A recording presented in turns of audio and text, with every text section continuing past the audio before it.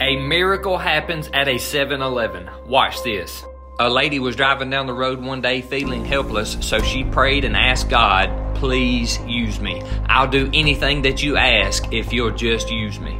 And all of a sudden, God said, "Pull into that 7-Eleven over there and stand on your head." She said, "There's no way that you would ever ask me to do something like that."